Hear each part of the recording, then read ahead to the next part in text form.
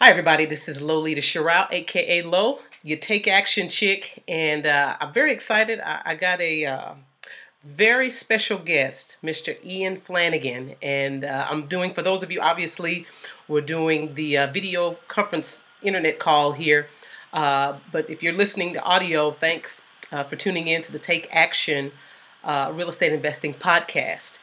And what I want to do before I go ahead and let Ian just go loose on some very exciting information and him sharing some success that he's having with his real estate investing business, talk a little bit about him. Ian is the founder of Freedom Investing Academy and co-founder of Golden Falls Properties with his property Bandale Kite. Did I pronounce that right? Bandale. Bandle with a B. Bandle. But you know, it's funny. I asked you before, and I knew I was going to butcher it. But anyway, It's all right. Ian and his company, Freedom Investing, is, they help aspiring seasoned investors to take control of the real estate market. There's so much he's done. You guys help your students and other investors to get a return on their investments upward from 50 to 300% range or even more. There's so much about you, and I'm gonna let you talk a little bit more about you and how you stumbled into real estate investing. I'm sure people are ready to hear you, but I do want to share quickly how I found you, and it was through YouTube. You were doing another interview with another real estate investor talking about hidden cash flow fortunes, which is a product that you have created, a program actually, that I'm really excited about. And I was actually looking for someone locally to reach out to see how we could grow our business with this certain aspect of real estate investing, because we've been wholesalers over the last 8 years. I've been in business. We've purchased and bought properties as well, cash flow. But what you're doing as far as the seller financing, I've always been intrigued, and with notes. So I'm really glad that you're here to talk about it. So without any further delay, I appreciate you being here and welcome. Well, thank you so much, Lolita.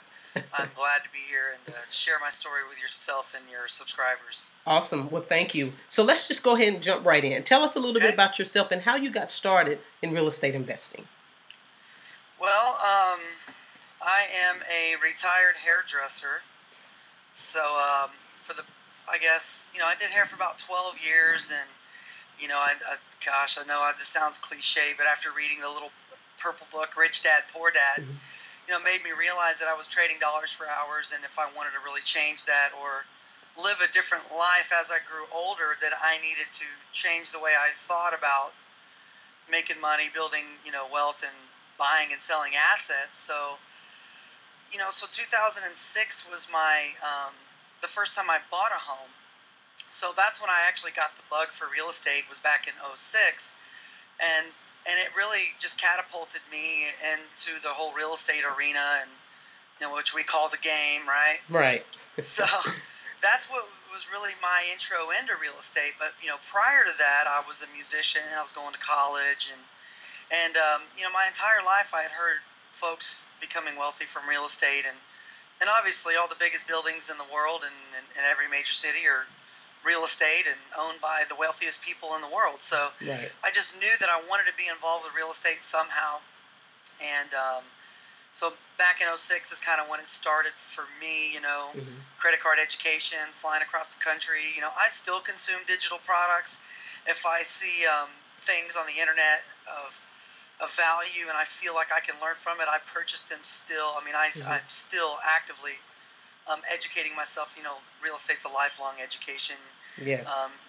Whenever you think you got something figured out, the market changes and your business changes, and which I've experienced, time and time again, especially with the market that we're in now. And this too. The big equity deals just aren't flying off the trees like they used to. Right. a few years back. So we've shifted, and even now the model that we're in currently, it works well.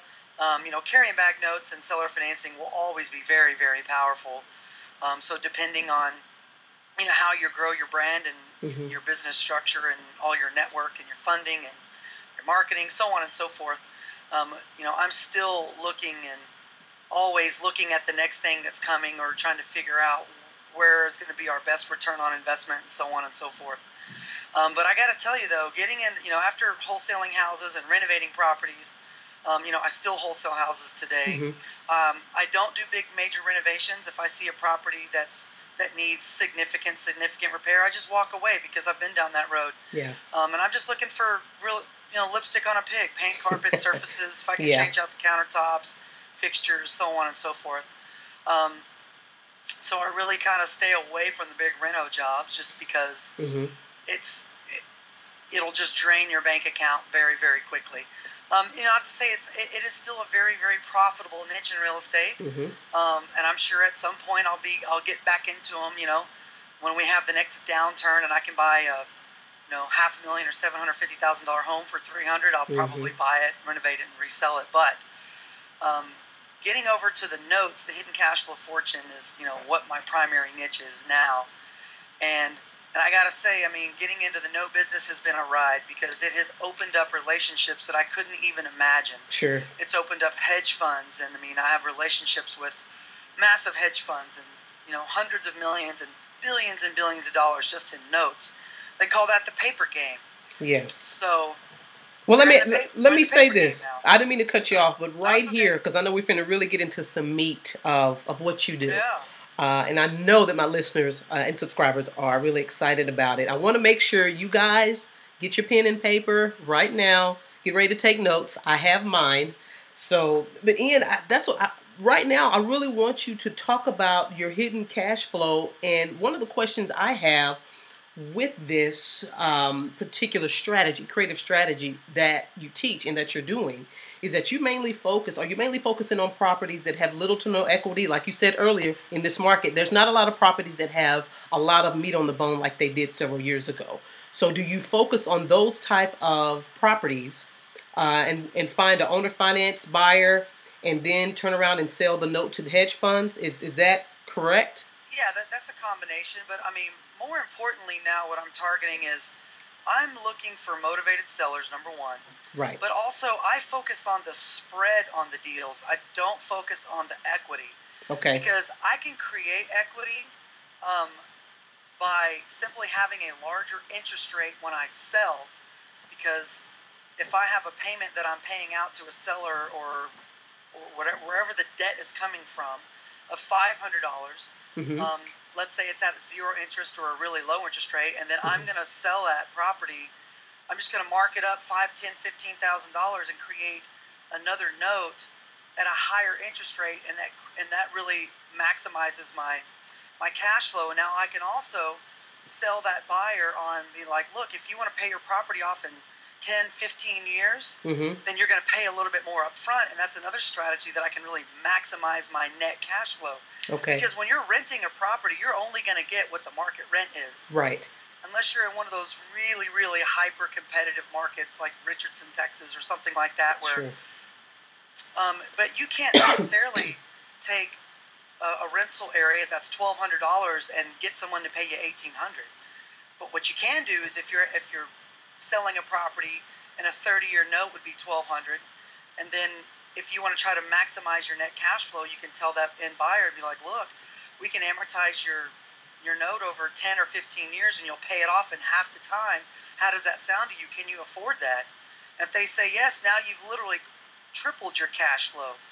So the note business is so attractive in the way that you can create the cash flow, you can create the interest and the returns, and our investors, literally, it's the hottest investment that they have right now. Sure. Because our portfolios are kicking off a little over 11% as a net return, and then every single year that number grows. Okay. Because remember, when we get more of our principal back, our return continues to grow over time. So that was something that my partner and I really were able to figure out after we got beat up in the rehab game, because we borrow a certain amount of cash for the flips, and we call it the line of diminishing return. And the day that you buy a house to renovate, your projected profits are diminishing every single day because of your carrying costs, cost of capital, and your unexpected expenses to get the job done. So you're 3, 4, 5 months into it, and your returns are just driving down. while your lender is still getting the same amount, your hard money lender or whatever the case may be. But once we turned around and we bought a house and turned around and sold it on a note and didn't touch it, once we calculated what those returns were, it was like OMG, because when we had a seller carry back at 0% interest, and then we borrowed, let's say, $5,000 or $8,000 off of a line of credit. I mean, we didn't have any of our own money into the deal. But if you calculate the return on that, it's literally triple and quadruple digits. So once we saw how that worked, it changed the game. It just exploded everything for us, and yeah, so just like you said, it changed the game. So let's break this down even more, because I know I've probably got some listeners that's like, okay, I understand a little bit, but it's still a little bit above my head. So let's start here. And this is a good example. So you get a motivated seller to call you, all right, off of and we'll go into marketing strategies here, down the line. You get a motivated seller to call you. They're ready to sell, all right? They're motivated, but they're not interested in a wholesale deal because they don't have enough equity, all right? But they want to get rid of the property. So how would you go about structuring, and you can use a recent deal as far as numbers to give us an idea of what you would propose to that particular homeowner to sell on terms? Okay. Well, let's just use $100,000 because that's just the easiest round number that makes sense. Okay. But I'm going to pull my calculator out just so I'm not throwing random numbers out. Okay. So let's say the house is worth $100,000.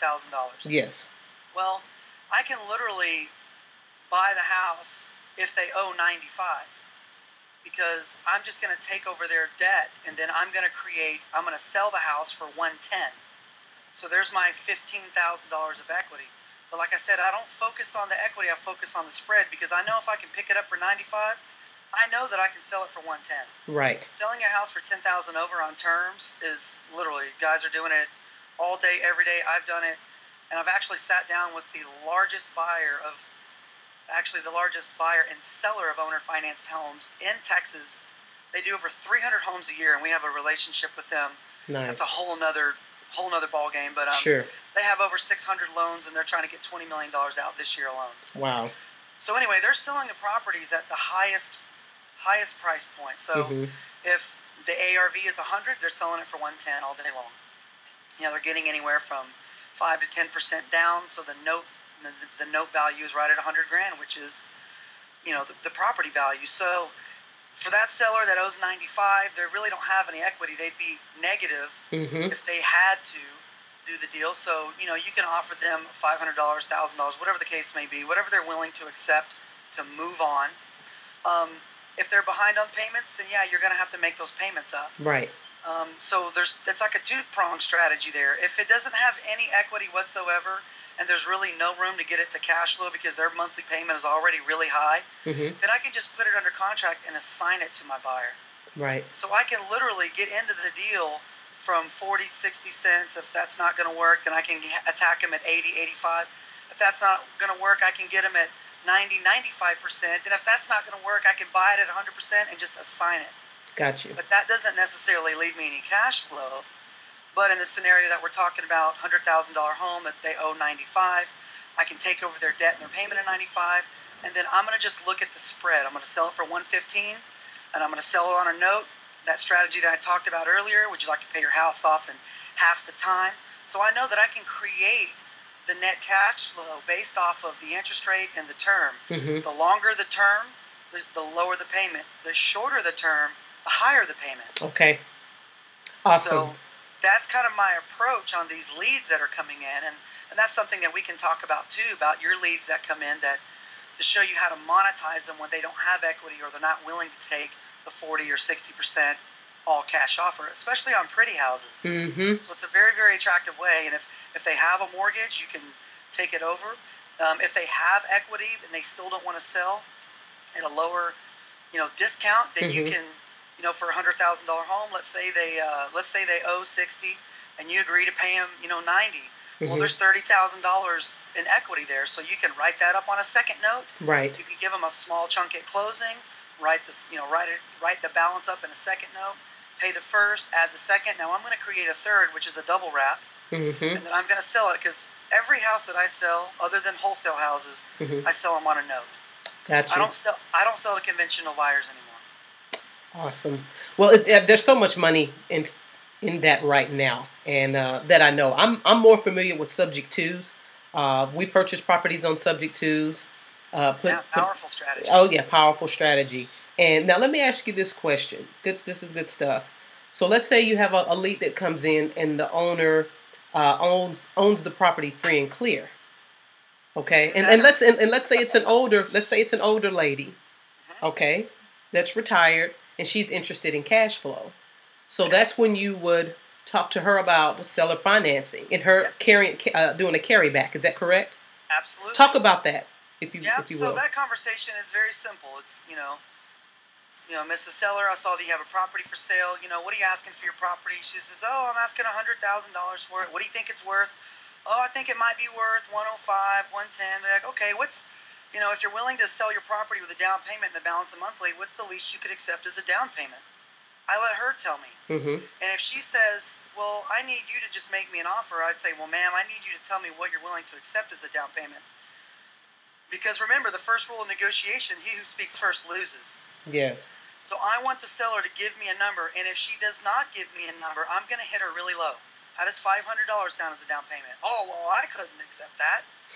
Okay, now we've established what my baseline is. So if I do have to speak first, I'm going to make sure I do not lose.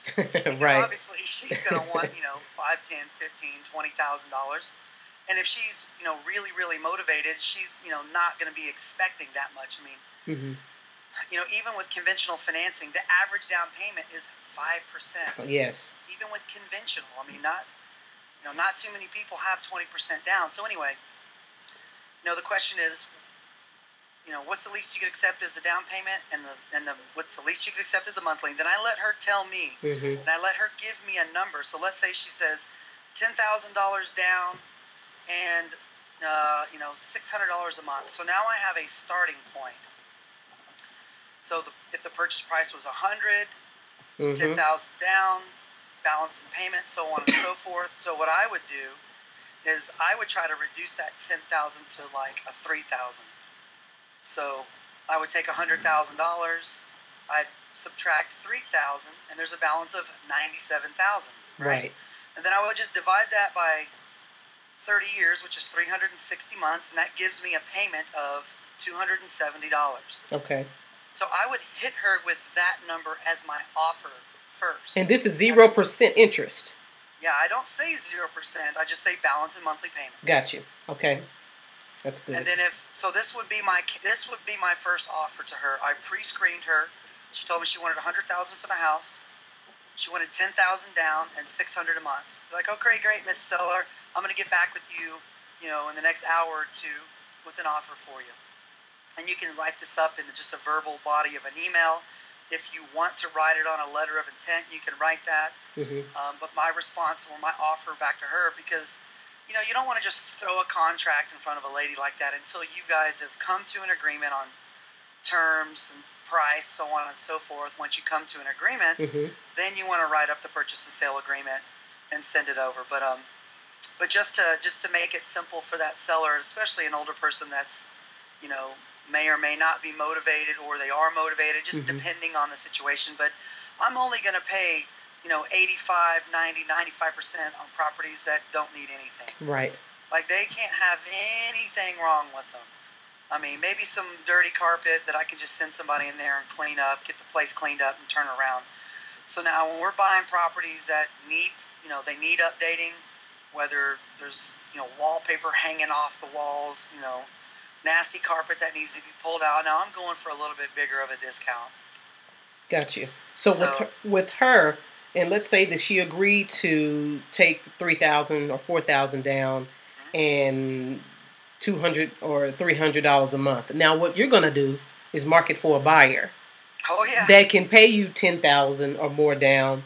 Yep. And pay $700-800 a month, right? Yes. And the correct. difference from that $300 to that $700 a month is cash flow. Well, minus taxes, insurance, and I believe a servicing, because you use a third-party servicing company, right? Absolutely, yeah. Okay. And we put the the taxes, the insurance on top of the buyer's payment. Sure. So my payment to my seller is net. Got you. So if it's $300, she just gets $300 a month, and then I put the taxes, insurance, and then I add a servicing fee, and I have the buyer pay for that. And then, I'm the landlord. I mean, I'm not the landlord. I turn into the bank, because when I sell the property, they own the house. We board it with the servicer, and then the servicing company has all the communication with the borrower. If they're late, whatever the case may be, they're the ones calling them. We just look for the wire in the middle of the month. Right, and that's one of the hidden cash flow secrets. Exactly. Is that you're the bank. As investors, we're the bank now. Now, does the buyer get? Well, the buyer gets the deed to the property when they pay the down payment. Is that correct? Yes, at closing, because we're in Texas here. After Yes. 2005, there were restrictions on contract for deed and long-term lease purchases. Correct. So we just keep it clean. We give them the deed. We process our borrowers through a third-party loan originator. And that keeps us in compliance with Dodd-Frank, Property Code, Truth in Lending, RESPA, so on and so forth. Yes. And it's the QM mortgage, which is the qualified mortgage. Dodd-Frank doesn't say that we cannot do this. Okay. They just want lenders, especially the big lenders, to qualify the borrower. And we qualify them to the standard of FHA, which right now FHA has a product that's a 580 credit score. They call it the 222. Nice. I'm friends with several mortgage brokers. I've heard this over and over and over, because we've been actually working on our portfolio to get some of these borrowers refinanced. And what they're looking for is 2 years of tax returns, 2 years of bank statements, and 2 years of job history with a 580 credit score. Now, that's not very hard to do in today's market. Right. So, and that's just the reality of it. That was going to be one of my questions. Kind of jumping around, is Dodd-Frank laws, because I know that comes up a lot. People talk about it a lot. They're scared to death of it if they don't understand it. And I know that you guys already have your systems and your relationships in place to make sure that all the T's are crossed and I's are dotted. Yep. And that's obviously that's wonderful that you have that in place. Now, let me ask you another question. Sure. As far as your marketing, how do you, is there any different verbiage that you use on your marketing pieces for sellers when you're going after these type of opportunities, these deals? Yeah, here's a huge golden nugget. Great.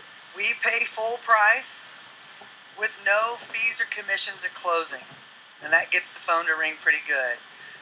Awesome. It's an attractive marketing piece. You always want to keep it simple. Just letting folks know that you can pay them close to what they're asking. So, that would be the huge takeaway, but also it comes down to just finding a motivated seller. Absolutely. That's the biggest takeaway. And that's how we got started. We don't buy every single house like that. Obviously, we've evolved our business, and we have a lot of private capital investors behind us. So, we've evolved into that, but I tell you, that's exactly how we started. Sure. Was doing seller carrybacks, and that was the light bulb that went off. And as we were, as we had notes for sale, and like I said, the note business opened up a whole nother ballgame for us. Sure. And that opened up more private capital over the years, and investors are really, really wanting these notes. So, we don't sell every single note. We have this model replicated in Oklahoma City, which we don't sell any of the notes. Sometimes we sell partials of them, but our Texas model is a little different because we operate off a line of credit. Okay. And so we are selling notes here in Texas, and we have note buyers that are literally licking their chops, just waiting for these notes to be created. And then we can go out there and buy them, buy more properties, create more notes. So. Awesome. Good stuff. Now let me ask you, how many offers do you share with the sellers when you call them back? It just depends. It depends on their motivation and also what they kind of stated, what they're looking for. Okay. I do recommend structuring a multiple offer, like one offer at like I said, depending on the condition of the property, you can pay a lot more. 92% of asking price with a small down payment, balance a monthly, and then like a 85% of asking price with a little bit bigger down payment and the balance in monthly. But like I said, I just try to focus on the spread, and that's exactly what I teach new people how to do it, is focus on the spread and not the equity, because You can buy the house at 90-95% because you know you're marking it up 5-10% over market and creating a larger interest rate on the back end. Sure. And I shared with the strategy how to maximize that net number as well by shortening the term of the buyer. Okay. Awesome. How are you tying up the properties? Are you just using a traditional TREC contract if the seller is interested in selling on terms? And maybe is the seller financing addendum? Yep, that's exactly right. Yeah. Okay. So, I mean, everything that we do, we pass our documents through licensed broker, a licensed real estate agent, a licensed um, loan originator, a licensed attorney, a licensed title company, licensed third-party servicers. So we use the Texas promulgated forms, and whenever we put a property under contract, it's just a standard 1 to 4 family purchase and sale agreement. The seller financing addendum, and if it's older than 1978, we use the lead-based paint addendum, and those are the 3 documents that we use to tie a property up. I always do an option, an inspection period at my properties, so I'll give the seller like a $50 check to give me the option period. I try to keep either $100 or $500 as an earnest money deposit, send that to the title company, and literally, as soon as we get it under contract, we're marketing it heavily. And that was my next question. How are you finding your buyers? Well, the fastest way to find buyers are bandit signs. Yeah. So no matter where the property is, and we do pre-printed signs, it says house for sale, owner financing, and it has a local phone number. But that's actually a call forwarding phone number that I forward into a call capture software, which is like an 800 number. And then I come on the line when they call the number. It says, thank you for calling. We have owner finance houses available. So I capture their number, and then I say, if you'd like to find out what properties we have available right now, please press 1. You'll be in touch with one of our associates. And then when they hit 1, it goes out to our sales team, and there's a bilingual staff that takes these phone calls.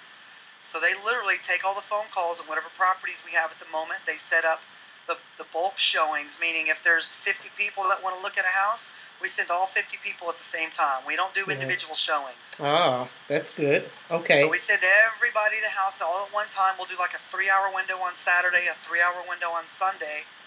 And there'll typically be several people that are very, very interested, especially if we've gone in and done paint and carpet and done some updates to the property. If it doesn't need anything, we just get it cleaned up. We just get it ready to go. Even in our inspection period, I'll spend the money just to have the house cleaned up. It doesn't matter. Because I'm trying to lock it up under contract. And then what we do is, if we have multiple people that are wanting to buy the house, we'll actually do a round-robin bid on their down payment. Wow. So whoever has the highest down payment gets the property. So I'm trying to push my down payments up as high as possible. Whenever they have the highest down payment, my sales agent will contact me or my partner, and we'll run the numbers. We'll go back and forth, and we go ahead and we get them under contract before we pull their credit. Okay. Because we have a window. There's a 7-day option from the day that they sign the disclosures. So we sign the TREC contract, the financing addendum. They also sign our servicing docs right up front, so they know that they're paying the $35. So that's another set of documents that they'll sign when they get ready to buy the house, when they sign the agreements. And then within 3 days, they need to get with the loan originator.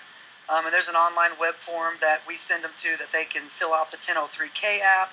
They have to pay a $195 processing fee right up front. Sure. And that basically, our underwriter, loan originator, and that just covers their, time and effort to start putting the file together for whatever reason if the buyers don't.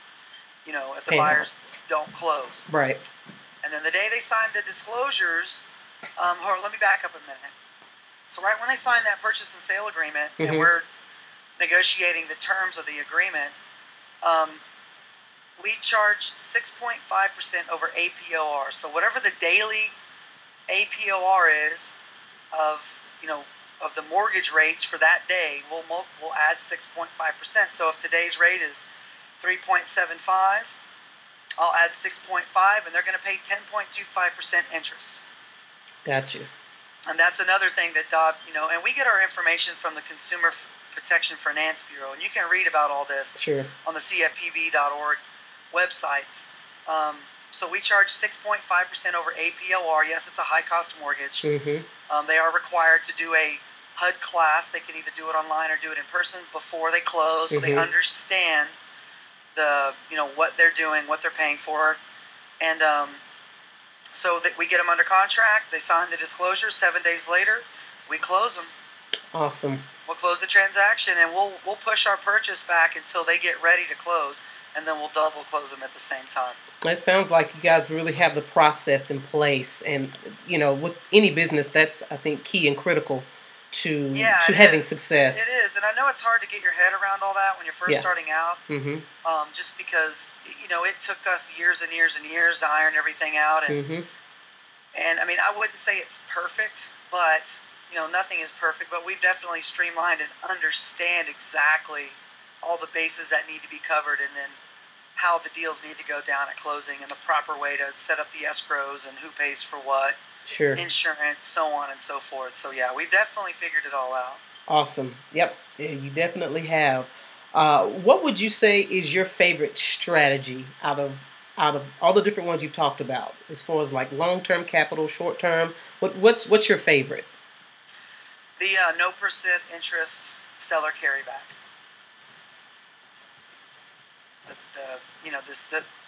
This is like I'm gonna have to coin this phrase. Would you be willing to accept a down payment and the balance is monthly? If yes, how much down? How much per month? And then I'll offer them a down payment and the balance is monthly. Because here's why. Because this whole cash flow machine works best when you have long-term financing. Right. And when you're working directly with sellers, either taking over their mortgages or they're doing a seller carryback or a combination of two, Mm-hmm. that's what creates the long-term cash flow. So you don't necessarily need to sell your note, because if you get 30-year financing from a seller or 20-year financing with no interest and a low monthly payment, then you're golden. Then you can sell the property for as high as you can get it for. Right. You don't want to gouge folks, but people will pay over market, especially we're in the market right now. You're absolutely right. Because the market is appreciating. Yes. So I don't mind selling it for 10 or 15 over, because in 3 years it's going to be worth that anyway. Exactly. But anyway, it's the number one buying strategy is the seller carryback with no interest. Awesome. Because it allows you to have the maximum net cash flow for the longest period of time. Exactly. Awesome. Do me a favor and explain a little bit more of a double wrap. Okay. A double wrap would be a scenario where, let's say you have a motivated seller, they've agreed to sell you the property subject to the financing, and subject to is just literally the financing stays in the seller's name and you take the ownership of the property. Right. That's subject to in a nutshell.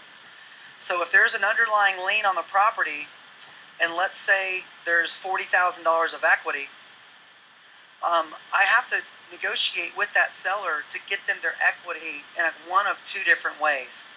One of the older strategies is to let them wait for their equity by selling the property on a lease option or selling it on a note with a balloon, so you can cash out that note within 24 to 36 months. Okay. So you can monetize your equity and pay your seller their equity. Got you. So that's one of the older strategies, but I want this thing to tick for as long as it can. I don't want to have to worry about cashing out that seller within 3 or 5 years. I want it to go as long as I can, so we can create a second note for their equity. Okay. So if I'm going to give them, say if they have $40,000 in equity, I'm going to give them $5,000 as a down payment. Mm-hmm. Now there's $35,000 that I can write up on a second lien. So a wrap is essentially just an additional note in deed of trust.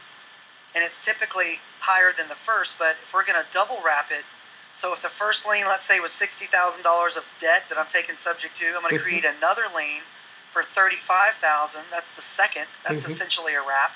Now, when I sell the property for $120,000, now that's the third wrap. That's Got the you. third. It's a third lien position. Mm-hmm. And it's all inclusive. There's not 120 plus 35 plus 60 owed. Mm-hmm. There's 60 underlying with 30 on top. My spread is the difference between the 95 and 120. Mm-hmm. So in the event that my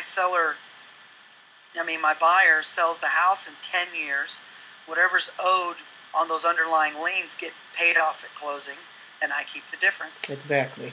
Awesome. I just wanted I wanted you to explain that more because I've had a lot of questions about that from Yeah, some and of my then another listeners. strategy is, like investors that do this in high volume is, let's say, let's say it's a luxury property and there's, $500,000 um, that's owed against a house. Let's say it's worth 700. Well, what I can do is I can create a wrap when I buy to offset that seller's balance sheet, so it Okay. doesn't look like debt. So if they want to go buy another property down the road, Mm-hmm. they don't have a mortgage that's coming off their balance sheet as an expense. Okay. So I can create an IOU to the seller, so on their balance sheet it's income that covers that debt.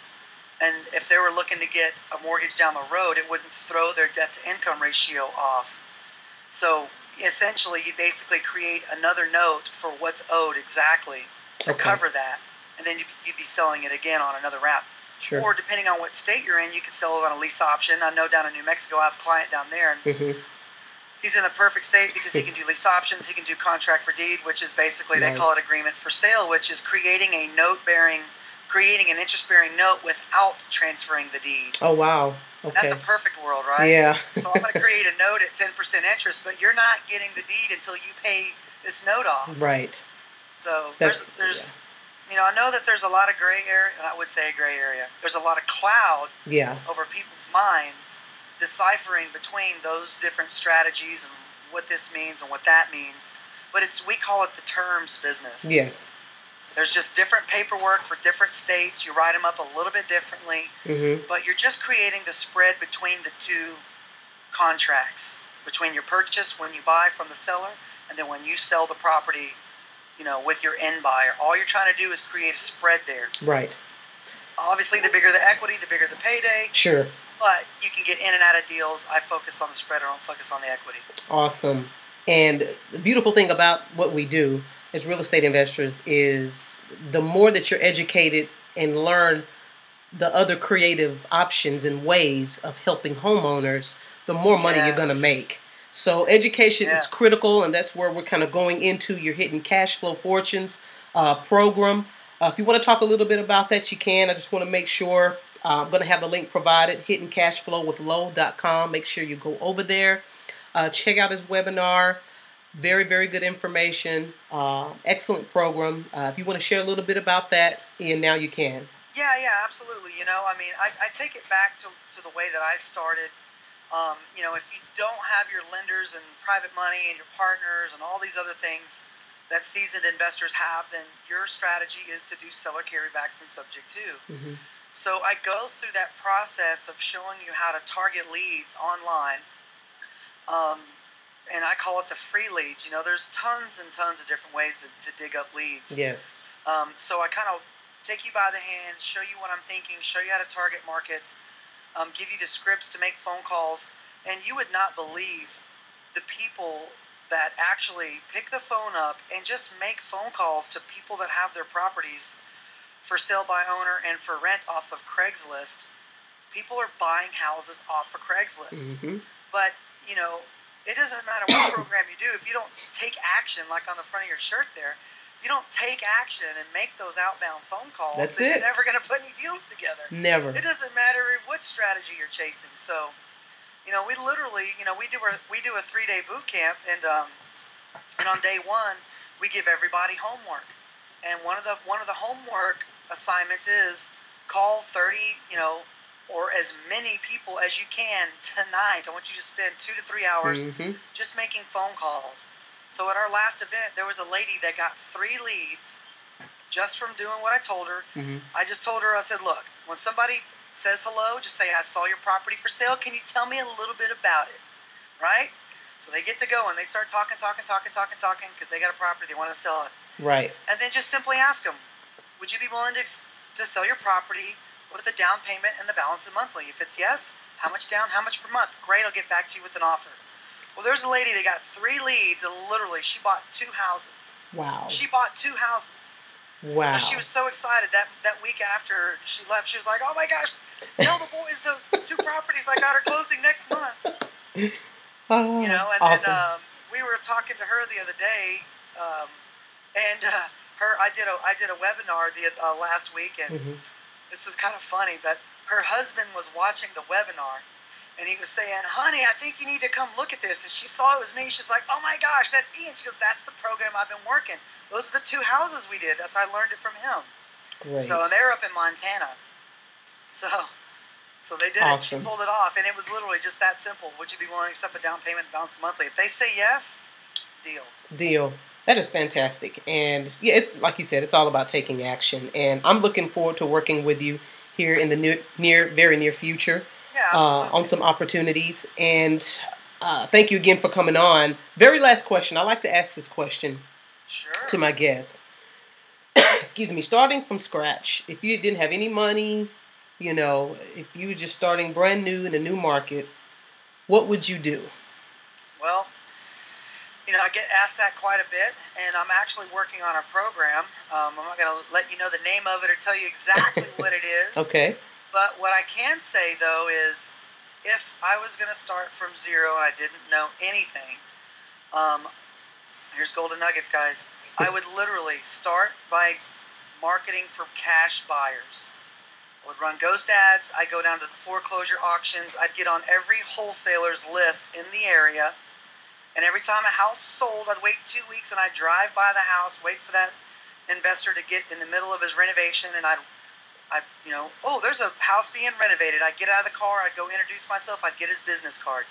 I would build a list of cash buyers, and I would spend probably a month doing that intensely. And once I built a good couple handfuls of real players, real cash buyers, then I would go out to the market and I would find other wholesalers, other investors, and homeowners that have properties for sale, and I would negotiate an arrangement with them, and I would get those properties under contract, and then I would assign those contracts to my cash buyers.